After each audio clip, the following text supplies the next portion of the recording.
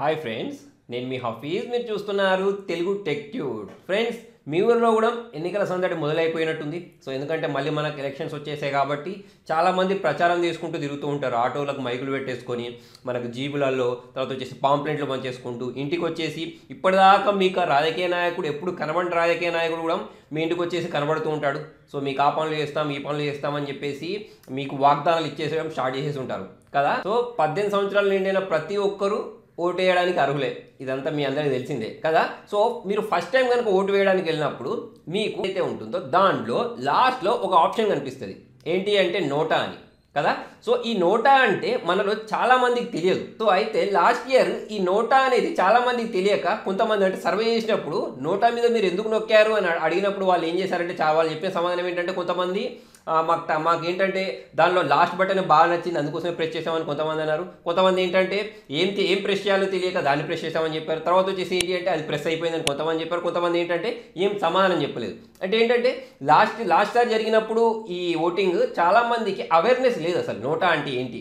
So అందుకోసమే ఈ వీడియోలో నేను నోటా గురించి మీకు చెప్పదలుచుకున్నాను. అయితే ఈ నోటా గురించి చెప్పబోయే ముందు ఫస్ట్ ఏంటంటే మన ఎలక్షన్ ఓటింగ్ ఎలా జరుగుతుందనే దాని గురించి మనం మాట్లాడినట్టయితే మీ ఏరియా నుంచి క్యాండిడేట్స్ నిలబడతాడు. ఓకే, ప్రతి పార్టీ ఏంటంటే ఒక్కొక్క క్యాండిడేట్ నిలబడుతుంది. ప్రతి పార్టీకి ఒక్కొక్క గుర్తు ఉంటుంది కదా. సో దాంట్లో మనం ఏం చేస్తామంటే మనకు నచ్చిన పార్టీ నేత ఎవరైతే ఉంటారో ఆ ఓటింగ్ డే రోజు మనం వెళ్ళేసి ఏం చేస్తామంటే దానికి గుర్తుకి మనం ఏంటంటే ఆ గుర్తుని ప్రెస్ చేసేసి వచ్చేస్తాం కదా. తర్వాత వచ్చేసి ఏంటంటే మనకు కౌంటింగ్ డే వచ్చేస్తుంది. కౌంటింగ్ డే వచ్చేసిన తర్వాత దాంట్లో ఏం చేస్తారంటే ఎవరికైతే ఎక్కువగా ఓట్స్ వచ్చాయో అతన్ని విన్నర్గా డిక్లేర్ చేస్తారు కదా. అయితే నేను ఇంతకుముందు చెప్పినట్టు మనకు నచ్చిన క్యాండిడేట్ మనకు ఎవరైతే డెవలప్ చేస్తాడు అని అనుకుంటామో అతనికి మనం ఓటేసి వస్తాం కదా. కొంతమంది ఏంటంటే మతాల ప్రాతిపదికన, లేకపోతే కులాల ప్రాతిపదికన, లేకపోతే వాళ్ళ రిలేటివ్స్ అని చెప్పేసుకునో, లేకపోతే మనకి ఏంటంటే పార్టీ పిచ్చితోటో దేనికో దాన్ని తీరి ఏంటంటే ఓటు అయితే వేసి వస్తారు కదా. అయితే కొంతమంది ఎలా ఉంటారు అంటే ఇప్పుడు ఆ క్యాండిడేట్స్లలో ఎవ్వరూ నచ్చలేదు అనుకోండి మీకు. ఓకే, సో అటువంటిప్పుడు ఎవరికి ఓటు వేయాలి అని చెప్పేసి ఏం చేస్తారంటే చాలామంది ఇళ్ళలోనే వాడుకుంటారు అన్నట్టు. లేకపోతే వాళ్ళు ఏదో సినిమా పోవడం ఏదో ఒకటి చేస్తారు కానీ ఓటింగ్ బూత్కి అయితే వెళ్ళరు, ఓటు వేయడానికి అయితే వెళ్ళరు. ఎందుకంటే అక్కడ ఉన్న వాళ్ళందరూ ఎలాగో యూజ్లెస్ అని వీళ్ళ దృష్టిలో వీళ్ళ అభిప్రాయం అన్నట్టు. అందుకోసమే ఎవరికి ఓటు వేయరు. సో అక్కడ ఏం జరుగుతుంది అంటే ఓటింగ్ పర్సెంటేజ్ ఏదైతే ఉంటుందో అది తగ్గిపోతూ ఉంటుంది కదా. సో అందుకోసం ఏంటి అంటే గవర్నమెంట్ అనేది ఒక రూల్ తీసుకొచ్చింది అన్నట్టు. ఎప్పుడు అంటే మనకు 2013లో నోటా అనే ఒక ఫీచర్ తీసుకొచ్చింది. అయితే ఈ నోటా ఎందుకు తీసుకొచ్చారంటే మీకు అర్థమైపోయింది కదా. ఏం లేదు, ఇప్పుడు మనకు చూడండి, మనం ఎవరిని ఎన్నుకోం కదా. ఓకే, సో ఎవరిని ఎన్నుకోకుండా మనం ఏం చేస్తామంటే ఓటింగ్ బూత్కి వెళ్ళేసి నోటా ప్రెస్ వస్తామన్నట్టు. నోటా ప్రెస్ చేయడం అంటే ఏంటంటే నోటా అంటే నన్ ఆఫ్ ది ఎబో, అంటే ఆ పై ఆప్షన్స్లలో ఏ ఆప్షన్ కాదు అని చెప్పేసి దాన్ని ప్రెస్ చేసేసి వస్తాం. ప్రెస్ చేసి వచ్చేస్తే దానిలో ఎవరికి మనం ఓటు అయినట్టు లెక్క. అయితే మనకు అనిపించవచ్చు ఏంటంటే ఎవరికి ఓటు వేయకుండా ఉండడానికి అంత దూరం వెళ్ళడం ఎందుకు, డైరెక్ట్ ఇంట్లోనే కూర్చుంటే సరిపోద్ది కదా అని కదా. అయితే ఇక్కడ ఓటింగ్ పర్సెంటేజ్ అని చెప్పాను చూసారా, అది పెంచడానికి మనకు గవర్నమెంట్ అనేది ఈ ఫీచర్ అనేది తీసుకొచ్చింది అన్నట్టు. అయితే మరి ఇక్కడ నోటా అనేది తీసుకొని రావడం వల్ల ఏదైనా లాభం ఉందా అని అంటే, సో అయితే ఇది 1961లోనే ఉంది. అక్కడ మనకి ఏంటంటే సెక్షన్ 49O ఏదైతే ఉంటుందో దాని ప్రకారం మనకు ఎవరైనా క్యాండిడేట్ నచ్చలేదు అనుకోండి, ఎవరైనా క్యాండిడేట్ కాదు అసలు ఏ క్యాండిడేట్ నచ్చలేదు అనుకోండి, సో మనం ఏం చేయొచ్చు అంటే ఎలక్షన్ ఆఫీసర్ ఎవరైతే ఉంటారో అతని దగ్గరికి వెళ్ళేసి ఫామ్ 17A అని దొరుకుతుంది అన్నట్టు అప్పట్లో. ఓకే, సో దాంట్లో ఆ ఫామ్ 17A ఫిలప్ చేసేయాలి. నాకు ఎవరు నచ్చలేదు, దీనిలో ఎవరు అందరూ ఏంటంటే అవినీతి పరులే అని చెప్పేసి మనము దానిలో ఏంటంటే నన్ ఆఫ్ ది ఎబో ఏదైతే ఉంటుందో దాన్ని నింపేస్తాం అన్నట్టు. ఓకే, నింపేసేసి మనం ఏంటంటే ఆ ఫామ్ ఏదైతే ఉన్నదో ఆ ఎన్నికల అధికారి ఎవరైతే ఉన్నాడో అతనికి ఇచ్చేసి వచ్చేస్తాం అన్నట్టు. అయితే ఇక్కడ ట్విస్ట్ ఏంటి అంటే మనము ఆ ఫామ్ ఇచ్చేసేటప్పుడు అక్కడ ఏం చేయాలి అంటే మనం నోటా వేసినట్టుగాను మనం అక్కడ మన పేరు, మన అడ్రస్, మన ఫాదర్ నేమ్ అదంతా రాసి రావాలన్నట్టు. సో అలా రాసి రావడం వల్ల ఇక్కడ మనకు డిసడ్వాంటేజ్ ఏంటి అంటే ఫర్ ఎగ్జాంపుల్ ఆ ఏరియాలో ఏ పర్సన్ అయినా ఒక ఓటుతోటి ఆ 2 ఓట్లతోటి లేదా 10 ఓట్లతోటి ఓడిపోయాడు అనుకోండి.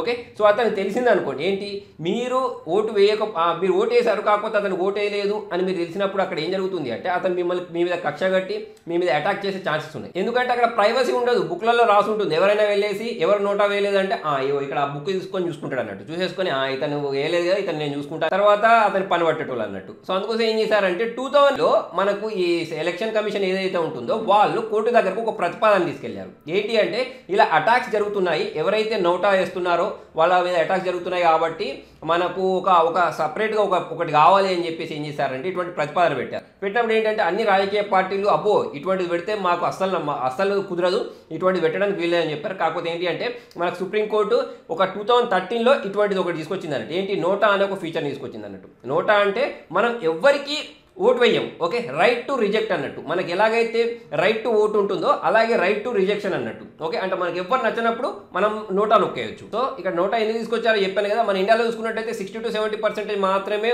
ఓటింగ్లో పాల్గొంటూ ఉంటారు. ఆ పర్సెంటేజ్ ఏదైతే ఉంటుందో దాన్ని పెంచడానికి నోటా అనే ఒక ఫీచర్ని తీసుకొచ్చారన్నట్టు. అయితే ఫ్రెండ్స్ మీకు అనిపించవచ్చు ఏంటి మనం నోటా వేసినా అంటే ఓటు వేసినా వేయకపోయినా నోటా వేసినా అన్నీ సేమే కదా అంటే, ఇక్కడ చూడండి ఒకటి మన ప్లేస్లో వేరే వాళ్ళు దొంగ ఓటు వేయచ్చు. ఓకే, సో దాన్ని అరికట్టడానికి ప్లస్ మన ఓటింగ్ పర్సెంటేజ్ ఏదైతే ఉంటుందో అది పెంచడానికి నోటా తీసుకొచ్చారని చెప్పాను కదా. ప్లస్ చూడండి అసలు నోటా వేయడం వల్ల ఏం జరుగుతుంది అంటే, ఇప్పుడు ఫర్ ఎగ్జాంపుల్ మీ ఏరియాలో ఒక 10 ఓట్స్ ఉన్నాయి అనుకోండి, 10 ఓట్లు ఉన్నాయి. ఓకే, సో ఆ 10 ఓట్లలో ఒక 5 మంది వచ్చేసి ఏం చేశారంటే నోటా నొక్కేశారు. మిగతా 5 ఇట్లలో ఒక పర్సన్ అంటే మిగతా 3 ఏం చేశారు అంటే ఒక పార్టీ కొట్టేశారు, ఇంకొక 2 ఏంటంటే వేరే పార్టీ కొట్టేశారు కదా. సో ఇక్కడ మనం ఈ 5 ఓట్స్ వేసాను చూసారా, ఆ 5 ఓట్స్ డస్ట్బిన్లోకి పోయినట్టే. అంటే ఇక్కడ మనం నోటా మీద ప్రెస్ చేసినంత మాత్రాన ఆ రిజల్ట్ ఓటింగ్ ఏదైతే ఉంటుందో ఎన్నికల రిజల్ట్ ఏదైతే ఉంటుందో దాంట్లో ఎటువంటి తేడా రాదు. మన ఓటు ఏంటి అంటే డస్ట్బిన్లోకి వెళ్ళినట్టే. ఇక్కడ ఎవరు గెలుస్తారు అంటే 3 ఓట్స్ ఎవరైతే వచ్చారో అతను గెలిచినట్టే. సో మరి లాభం ఏంటి అని మనం మాట్లాడినట్టయితే, ఇప్పుడు ఆ ఏరియాలో మనం ఏంటంటే వ్యతిరేకత, మన ఫ్రస్ట్రేషన్ ఏదైతే ఉంటుందో దాన్ని చూపించడానికి నోటా పెట్టారన్నట్టు. అంటే ఇప్పుడు చూడండి మీ ఏరియాలో మొత్తం బాగా మంది ఉన్నారు, ఒక 1000 మంది ఉన్నారు. ఓకే, సో 1000 మంది ఉన్న తర్వాత చాలామంది ఏం చేశారంటే ఒక 90 మంది అంటే ఆ పార్టీ నాయకుడు ఎవరైతే ఉన్నారో అతను మీకు నచ్చలేదు. సో అంటే ఏం డెవలప్మెంట్ చేయలేదు, కరెక్ట్ రోడ్లు కట్టలేదు, తర్వాత వచ్చేసి నీటి సదుపాయాలు లేవు, ఏం లేవు. సో అటువంటిప్పుడు ఏం చేశారంటే చాలామంది ఫ్రస్ట్రేట్ అయిపోయి 90% నోటా మీద నొక్కారు. ఓకే, సో నోటా మీద నొక్కినప్పుడు ఆ పార్టీ ఏదైతే ఉంటుందో ఆ పార్టీకి తెలిసిపోద్ది. ఏమని తెలిసిపోద్ది అని అంటే, ఆ క్యాండిడేట్ ఎవరైతే ఉన్నారో అతను ఒక వర్స్ట్ క్యాండిడేట్. సో ఇతని ప్లేస్లో ఇంకొక అతన్ని పెట్టి మనం ఏంటి అంటే మన పేరుని కాపాడుకోవాలని చెప్పేసి ఒక మంచి క్యాండిడేట్ని పెడతారు. ఆ ఒక్క ఉద్దేశంతో మాత్రమే ఇక్కడ మనకి ఏంటంటే నోటా ఇవ్వడం జరిగింది అన్నట్టు. అయితే మళ్ళీ ఇక్కడ ఇంకొకటి ఏంటి అంటే, ఆ పార్టీ ఎవరైతే ఉన్నారో ఓకే, సో అతను ఏం అనుకోలేదు అనుకోండి, ఏం కాదు అయినా కూడా ఈ క్యాండిడేట్ని నేను నిలబెడతా, మనకి ఇక్కడ కొన్ని ఓట్స్ అయితే వచ్చాయి, గెలవడం అయితే గెలిచాడు కదా, మాకు నోటాతో ఏం సంబంధం లేదు అనుకున్నప్పుడు ఏం చేయలేదు అనుకోండి. కాకపోతే ఏంటి అంటే ఆ పార్టీ రియలైజ్ అయింది అనుకోండి, ఏంటి ఇక్కడ నోటా పర్సెంటేజ్ ఎక్కువ ఉంది క్యాండిడేట్ మీద అని చెప్పేసి ఆ క్యాండిడేట్ అక్కడ నుంచి తీసేసే ఛాన్సెస్ ఉన్నాయి. సో అందుకోసం మీరు పక్కా ఓటింగ్లో పాల్గొనండి. మీకు అక్కడ క్యాండిడేట్ నచ్చాడు అనుకోండి, ఆ క్యాండిడేట్నే ఓటేయండి. లేదు ఎవరు నచ్చలేదు అనుకోండి, నోటా నొక్కిరండి. అంతేగాని మీరు ఏంటంటే నోటా వేసినా ఒకటే వేయకున్నా ఒకటే డస్ట్బిన్లోనే పడ్డట్టు అని మీరు అనుకున్నారనుకోండి, మీ ప్లేస్లో వేరే వాళ్ళు దొంగ ఓటేస్తారు. ఓకే, సో అటువంటిప్పుడు ఏంటంటే మళ్ళీ మనకు బ్యాడ్ క్యాండిడేట్స్ ఎవరైతే ఉన్నారో వాళ్ళు ఎలక్ట్ అయినప్పుడు వాళ్ళే మన మీద జులుం చలాయిస్తారన్నట్టు. సో ఇప్పుడు చూడండి మన ఇంటికి వచ్చేసి మరి అతను ఎప్పుడు మన ఇంటికి వెళ్ళినా కూడా పర్మిషన్ కూడా ఇవ్వని రాజకీయ నాయకులు ఏం చేస్తున్నారంటే మన ఇంటి ముందటికి వచ్చేసి దండాలు పెట్టేసుకుంటూ మనకేంటంటే షేక్ హ్యాండ్ ఇచ్చేసుకుంటూ ఓటు వేయండి అని అడుగుతున్నారు. తర్వాత వచ్చేసి ఏంటి కొన్ని డేస్ అయిన తర్వాత మనం వాళ్ళ ఇంటి దగ్గరికి వెళ్ళినా కూడా మనం పట్టించుకోరు. ఓకే, సో అందుకోసమే మీరు కరెక్ట్గా థింక్ చేసి ఓట్ ప్రెస్ చేయండి. సో మీ దగ్గర ఎవరైనా తెలిసిన వాళ్ళు డబ్బులు తీసుకొని బిర్యానీ పొట్లాలకు తర్వాత వచ్చేసి మందు బాటిళ్లకు ఓట్లు వేసారనుకోండి, వాళ్ళకి కొంచెం ఏంటంటే ఎడ్యుకేట్ చేయండి. ఎందుకంటే చాలామందికి ఆ బిర్యానీ పొట్లాలు అవి మాత్రం ప్రజెంట్ మాత్రమే కనిపిస్తుంది. కాకపోతే ఫ్యూచర్లో మళ్ళీ వీళ్ళే వాళ్ళ దగ్గరికి ఏదైనా వర్క్ కావాలని లేకపోతే ఏదైనా పని చేయమని పోయినప్పుడు వాళ్ళు కంపల్సరీ డబ్బులు తీసుకుంటారు కదా. ఎందుకంటే వాళ్ళు ఇక్కడ డబ్బులు పెట్టారు కాబట్టి ఆటోమేటిక్ వాళ్ళ డబ్బులు రాబట్టుకోవాలి కాబట్టి ఎలక్షన్లో ఖర్చు చేసిన డబ్బులు మొత్తం రాబట్టాలి కాబట్టి వాళ్ళు ఎక్కడి నుంచి రాబడతారంటే మన మీద నుంచే రాబడుతుంటారు. ఓకే, సో అందుకోసమే మీరు పక్కా ఓటింగ్లో పాల్గొనండి. మీకు ఎవరు నచ్చకపోతే నోటా నొక్కండి, మీకు ఎవరైనా నచ్చితే మీకు జెన్యూన్ క్యాండిడేట్ అనిపిస్తే కంపల్సరీ వాళ్ళని ఎలక్ట్ చేయండి. సో ఫ్రెండ్స్ మొత్తానికి ఈ వీడియోలో ఎందుకంటే నాకు మొత్తం ఇక్కడ ఎలక్షన్స్ అందరూ నడుస్తుంది, అందుకోసం ఇది ఒక టాపిక్ మీద వీడియో చేయాలి అనుకుని ఈ వీడియో చేస్తున్నాను. మరి మీకు ఈ వీడియో యూస్ఫుల్ అనిపిస్తే పక్కా లైక్ చేయండి, షేర్ చేయండి. ఇటువంటి ఇంట్రెస్టింగ్ అప్డేట్స్ కోసం చూస్తూనే ఉండండి తెలుగు టెక్ ట్యూట్స్.